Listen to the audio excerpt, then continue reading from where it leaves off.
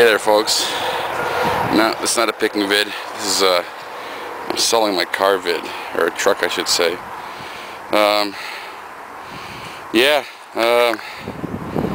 It's a '93 Chevy Silverado, king cab, blah blah blah.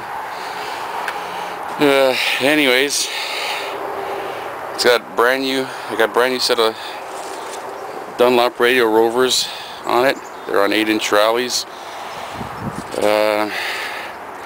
It's got a 305 in it. There's a few things I've done to it, not too crazy. It's in generally good shape. It could use some, obviously with these things, the cab corners. This one's been sort of done, like it'll pass the cert, no problem. But the other side needs a little more work. There's a couple little dings along the side from the original owner. I don't know if you can see that. She's a little warbled there. But anyways, that's what it is. The cap's another thing.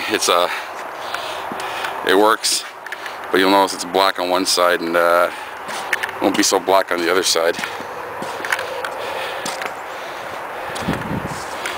Because I just went to paint it and never finished it. Anyways, that's the truck. Not the ugliest thing in the world. What else do I got? Oh yeah, it's got, believe it or not, I don't know if you can see that. It's not focusing too well. Anyways, it's got original 196,480 kilometers on it. So very low for a 93. And let me just start her up here.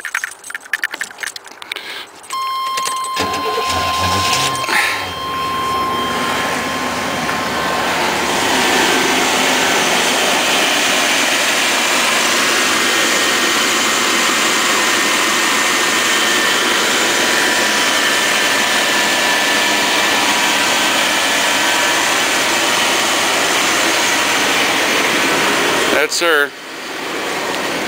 Anyways, my asking price, I'd like to get $2,500 for it. That's the inside. Besides the rims for $2,500, you get the 4 original rims that came with the aluminum ones. Not that great. I've got 2 spare tinted windows for the drawers. I have another set of tires, 2 really nice Avalanche Extreme snow tires, and 2 Michelin LTX mud and snow. Oh yeah, and I got these are fender flares for the back. You notice I don't have fender flares in the back, but I got them in the front. The front does have a bit of rust underneath the flares, but I also have 2 rust-free factory fenders for it. So basically, yeah, it doesn't need a lot of much work. It's a real nice shape. So I got the brand new tires on it.